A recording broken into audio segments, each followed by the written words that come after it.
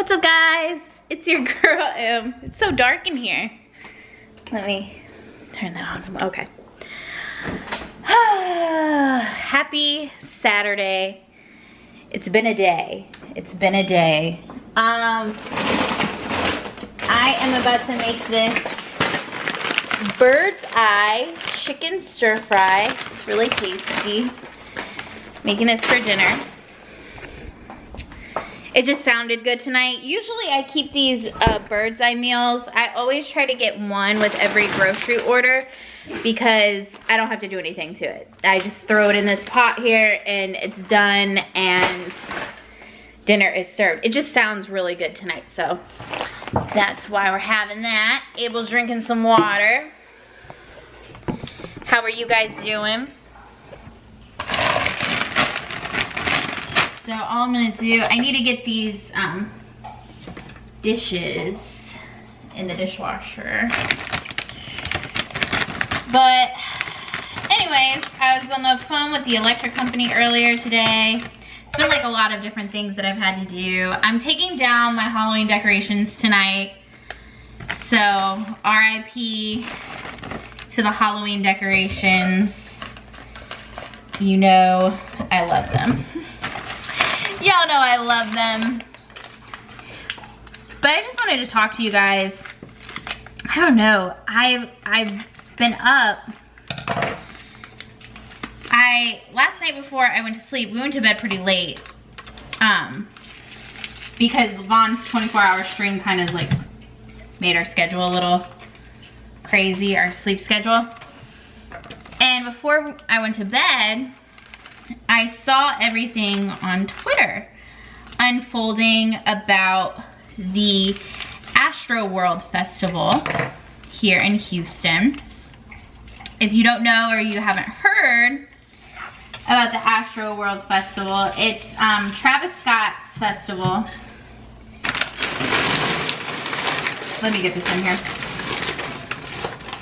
so I can concentrate. There we go. I'm just gonna let that sit. I'm gonna sit down and talk to you guys. So, I started seeing all the coverage about what happened at the Astro World Festival. And this is after I started watching the show, off topic, but I started watching Yellowstone on Peacock and I'm obsessed. It's so good. Anyways, I started watching and looking at things that pertain to Astro World Festival. And basically, if you don't know, Astro World Festival is Travis Scott's music festival. It's happened before. I think this is the third one. This is either the third or the second one. But unfortunately, what happened at Astro World Festival is people were severely injured. Over 300 people were injured throughout the entire day. And this was only day one of the festival. And also, 8 people, unfortunately and sadly, ended up losing their lives. Now, I don't want to get into the gory details of everything. I'm sure you guys have seen things posted on social media and it's very triggering, it's very scary, and it's very upsetting. And I just kind of wanted to talk because I've been to music festivals. I've gone to so many. I've been to Bonnaroo. I've been to Pitchfork like 3 times. There have been multiple times that I've been at festivals. And what I saw in the footage of what happened at Astro World is like mind-boggling to me.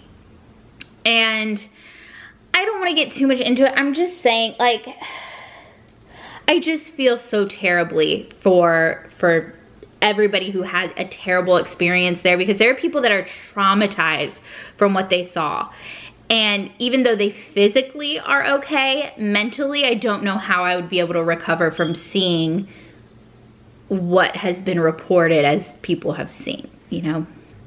We just have to get out of this, like, idol worship, out of this celebrity worship mindset, because people are getting hurt. People are hurting themselves and people are hurting others just to get closer to said celebrity.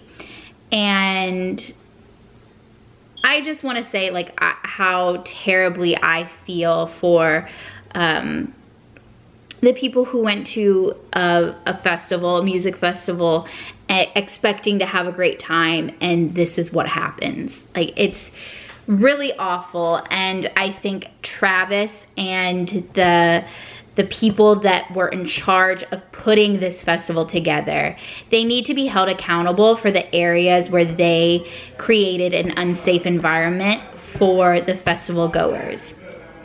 I've been to many festivals, and that's never happened to me. I've never had a situation like that. I have had situations, yes, where I felt like I couldn't breathe, but I was able to get out of the situation. Like, a few of the situations were at Bonnaroo. We were waiting for Frank Ocean to perform, and I think I have like, there's something about flashing lights with me. I'm not gonna say that I have epilepsy because I've not been diagnosed, but they had this strobe going and it was just flashing at us while we're waiting, and I had to literally like cover my eyes because it was making me feel nauseous. And I ended up leaving that set early. It was Frank Ocean, one of the artists that I wanted to see more than anybody, and I knew I had to leave because I was not feeling well. I felt like I couldn't breathe. I felt like it was claustrophobic, and I had to get out of there. And we were under a tent, so it made it a little worse. I couldn't feel like a breeze. Like, if I could just have felt like a cool breeze of air or something, I maybe wouldn't have had to leave, but I had to get myself out of there. But the point is, I was able to get myself out of there, out of a situation that made me feel like my body was going limp. I was able to safely exit, and I was fine. At Pitchfork, at this music festival in Chicago, heat of the summer, in July, Kendrick Lamar was performing, and this is when he first kind of came out. Good Kid, Mad City hadn't come out, so he was performing early on in the day. Let me check my food. He was performing, he started performing at like 1 or 2, and so it's very hot. We're in Chicago, and this woman next to me and my friend just goes limp. She literally goes limp and passes out right into him. And Kendrick, he didn't see that happen. I don't know how he would have been able to see that happen, but he saw the reaction in the crowd. Everybody was trying to get this girl up and out of the crowd so she could receive medical attention. And what Kendrick did was he stopped performing, stopped speaking, and said, "Is she okay? Make a way so we can get her out and she can get medical attention." And then literally, they were able to get her out.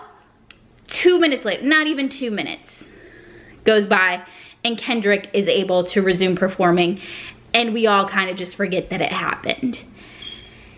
And I'm not saying it's solely the artist's responsibility, but it kind of is.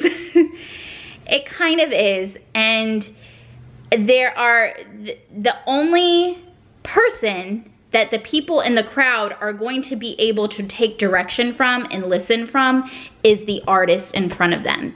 And it is the artist's responsibility to kind of gauge what's going on. And if countless people are saying stop the show audibly,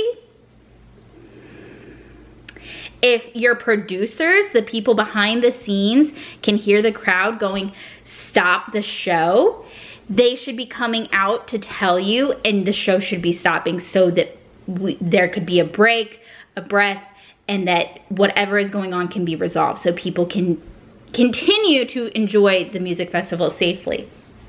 So I'm not saying it's all Travis's fault and he's the worst person in the world, but his shows have been notoriously very rough. And he kind of incites that. He's like, I like the ragers, the ragers, the ragers. So it doesn't create a very conducive environment for safety. That's all I'm saying. And I don't even want to go into this so much. I don't know why I'm so like upset about it, but it just, and then at Bonnaroo 2, I almost like fell in a mosh pit, and that was the scariest thing that's ever happened to me ever in my life. It was Danny Brown's performance. Love Danny, he's a great guy, he's funny. I love his music. And literally his DJ came out and they just went crazy. And my friend and I were separated. She's so small. She was like lifted up, and they got her out. We were separated by the moshing that was going on. And there were girls literally in tears trying to get out of this mosh pit. And luckily, like, I wasn't crying, but I was panicked because I knew if I tripped, if I fell, I didn't see how I was gonna be able to get up. And luckily for me, there was this like huge guy, and he yelled at his friends. He was like, we've gotta help these girls. There's girls crying. We gotta get them out. I swear to God, I thank this man every day of my life. Like, I thank this man so much because he literally saved me. He picked me up and got me to where I could get out safely. And by the time I turned around to like thank him, he was already going back to get more people that needed to get out. And I just think that we need more people like that. And I know that there were people in that mosh pit. I know that there were people at the concert at Astro World Fest that were trying trying everything they could to help people and save people. And I think that shows a lot about humanity, but we're also getting to see another side of humanity where people are downplaying what happened. And there's a lot of people that aren't going to want to take accountability for this because this is a very big deal. And my heart just goes out to all the people that have been affected by this and all the people that have been like traumatized, and all they wanted to do was see their favorite artist perform. And like, as somebody who's gone to many music festivals, I just like, it breaks my heart. And honestly, even with the pandemic, like, you couldn't pay me to go to a music festival today. I'm sorry. But the other thing too is that like Bonnaroo and Pitchfork have done such a great job. Those are the two festivals I've been to. I can't speak to any other festivals. Never, even in the Danny Brown mosh pit, like, I didn't fear for my life. I felt for I was a little worried about my safety, but I got out just fine. And I know there's room for error and people are gonna get hurt. That happens. But for people to pass away and for that many people to be injured, 300 people in one day, that's a lot. And I see people blaming Kylie, and I would never blame Kylie. That's not her responsibility. She was there, but she did post picture, like video, and you could see the ambulance in the crowd, and it's like, Kylie, maybe don't want to have that up. I don't know. I don't even know why I'm like really talking about it. It just really upset me, and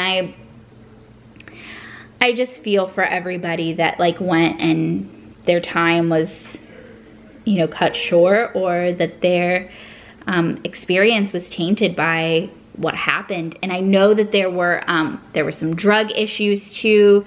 Somebody was selling laced pills. Like, it's just, it really makes me like scared. Like, I don't know. I feel like the world is so different pre-pandemic and post-pandemic, and we're not even out of the pandemic, I don't think. I don't know, technically. I have no idea. I'm just, you know, I don't know. But it makes me scared that this is the kind of stuff that happens. And I don't know. It was just, all this happening just really made me think today. And I hold your loved ones close, and just more than anything, I just want people to like understand that we all have to look out for each other. Like, we're all in this together, and like being kind and being compassionate and being helpful, like that is something that I think we're losing. Like people are we're so desensitized from these kinds of things happening. There's people like, not that big of a deal. Everybody gets hurt in mosh pits. You know, like people are so desensitized to this kind of stuff, and we really need to look at things for what they are and stop thinking like, oh, just scroll by. Like, I don't know. I don't know. It just really, like, it's just weighing on my mind heavily. And I know for one thing's for sure, I will never go to an Astro World Fest. Never planned on going, but definitely not going again. And the people that, you know, who shirked responsibilities and, you know, didn't make it as safe as it could be. And y'all can do your own research. Y'all can look at everything and come to conclusions on your own. Just my conclusions on things is that Travis, his management team, and the producers of this festival, they definitely need to be held accountable for their parts. I'm not saying that it's totally on Travis. I'm not saying I'm not saying that. I'm just saying each party needs to be held responsible for their part in what happened. And that's just how I'm feeling. I don't know.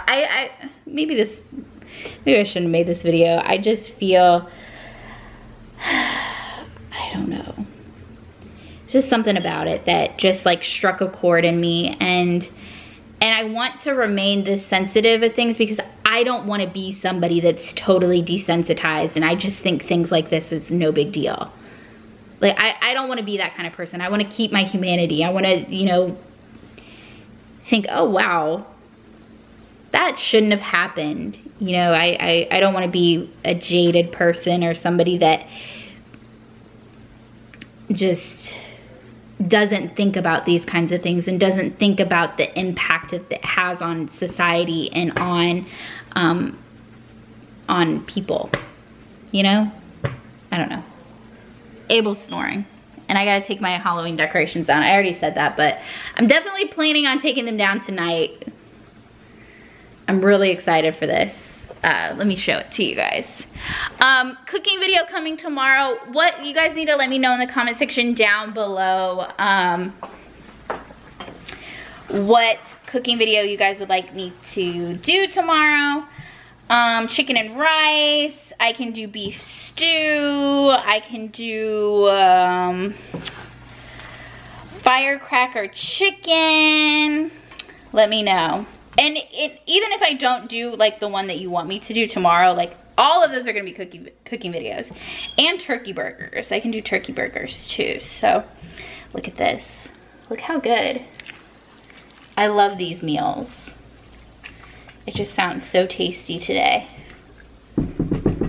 This is what I'm in the mood for. So yeah, I just wanted to pop on here. And sorry for no video yesterday. Our sleep schedule got all messed up, and I wanted to go live on the main channel, so that was a mulligan. Give me one day. Videos still coming every day of this month. I just unfortunately was unable to yesterday because of everything going on with the live stream, and then me and Vaughn fell asleep, and then I went live on Emma Vaughn channel, and so I was unable to get something up for you guys. But maybe sometime I'll do like 2 videos. Like maybe one day I'll do like 2 videos to make it up to you. But yeah, I love you guys so much. Thank you for watching this little random rant video. I don't know, talking video. Do you guys want me to do more talking videos? Because I feel like I want to talk to you guys about things going on in the world and just like kind of my thoughts and opinions about things. But if you don't want that, let me know. That's it. Stay safe, guys. Be sure to follow my Twitter at @ManMan and my Instagram at MidwestMansfield. Thank you so much for watching. I love you all so, so much. Hold your loved ones close. Give them hugs and kisses because, you know, nothing is promised. But yeah, that's it. Love ya. Mwah, mwah, mwah.